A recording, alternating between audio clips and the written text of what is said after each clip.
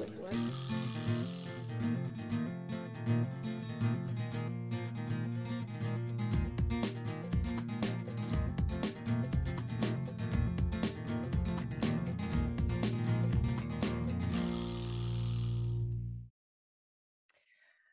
Greetings. So my name is Stacy Allison-Cassin. I'm an assistant professor at the Faculty of Information, the University of Toronto, where I teach in the Library and Information Studies stream. I'm on leave from my position as an associate librarian at York University, also in Toronto. I am involved in several associations, including IFLA, where I am the chair of the Indigenous Matters section. So to start off, I want to talk a little bit about the benefits of Open GLAM. And when we talk about Open GLAM, of course, we mean things like open access, open licensing, sharing materials for reuse.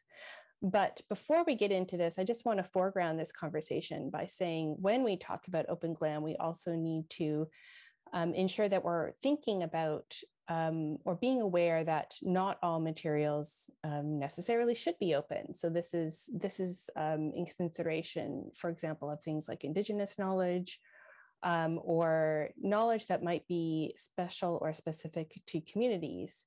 And we need to make sure when we talk about issues like Open GLAM that we are keeping this in mind as well, and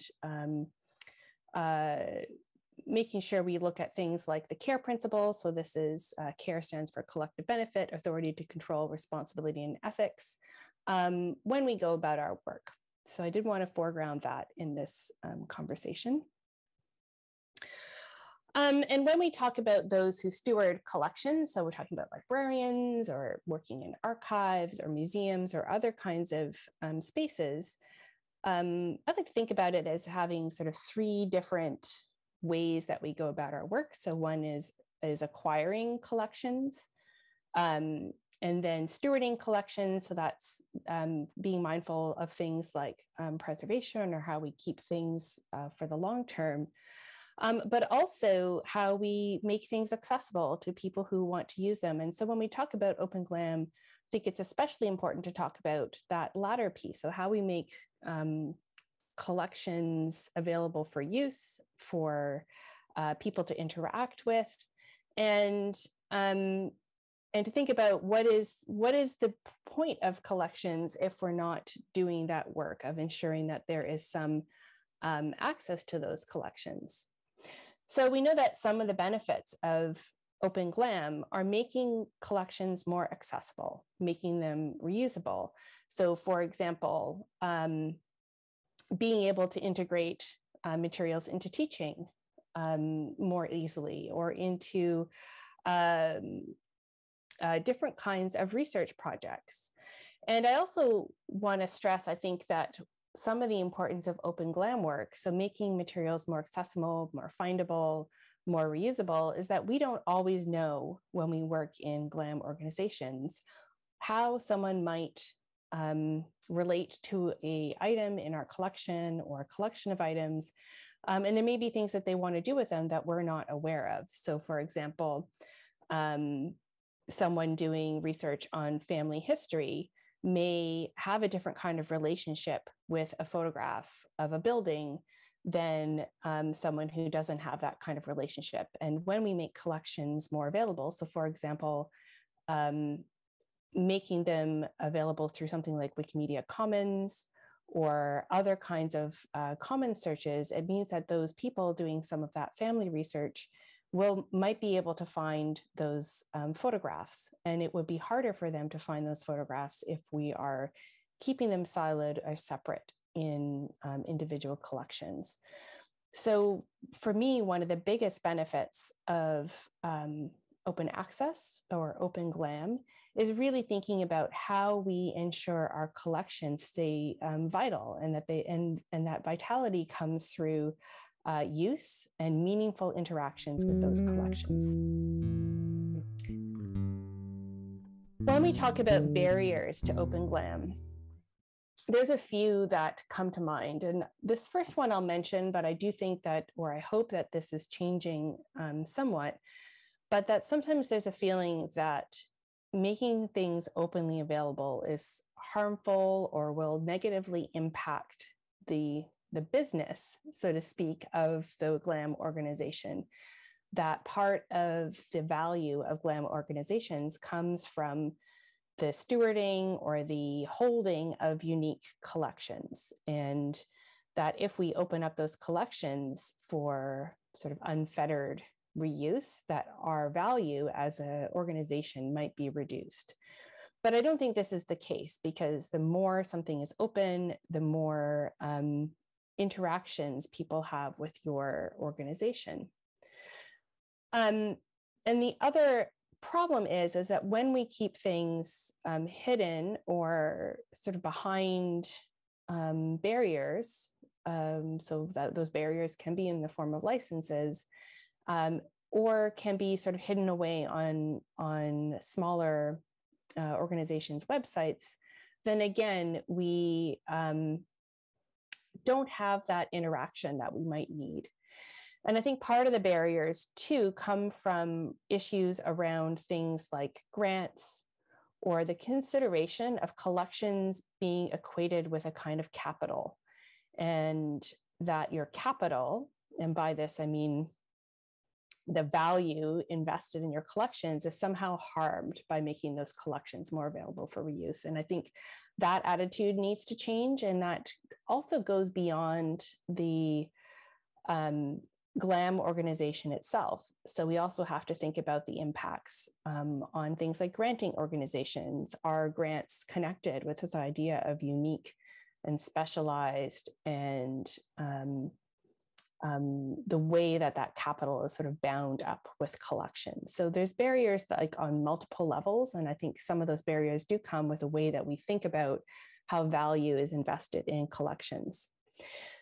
Another barrier I want to mention is that resources. So it could very well be that an organization might want to make their collection more available through digitization projects, through repositories or websites, but we know that resources are really a huge challenge. And resources aren't just money, but their time, human resources, so people, and also knowledge. So it could be that you might want to make something accessible or participate in Open GLAM initiatives, but you lack the knowledge at your institution to be able to understand how to use something like Creative Commons licenses, how to integrate licensing within a repository, or how to apply appropriate metadata to ensure that you have appropriate licenses on your materials.